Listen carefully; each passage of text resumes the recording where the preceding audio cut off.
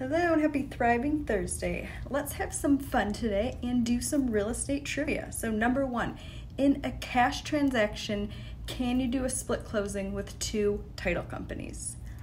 False.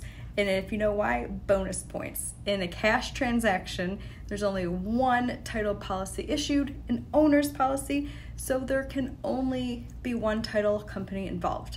Number two, only some condo complexes are FHA approved. True. If you have a buyer getting an FHA loan and they want to purchase a condo, you need to triple check that that complex is FHA approved. Number three, a seller has to reply to a buyer's offer and provide a counteroffer. False.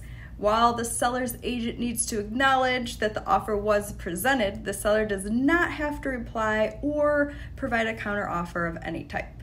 Number four, I, as the agent, always need to be present for showings with my buyer clients.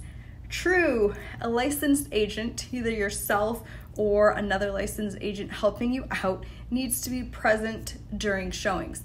Even if it's not written in the remarks that an agent is to be present, it is always implied that one will be because of our code of ethics and our MLS policies.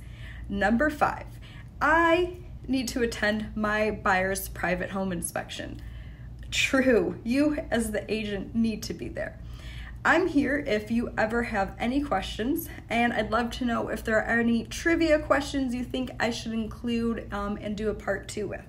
So please continue to practice kindness out there. Have a wonderful, thriving Thursday and a fun weekend.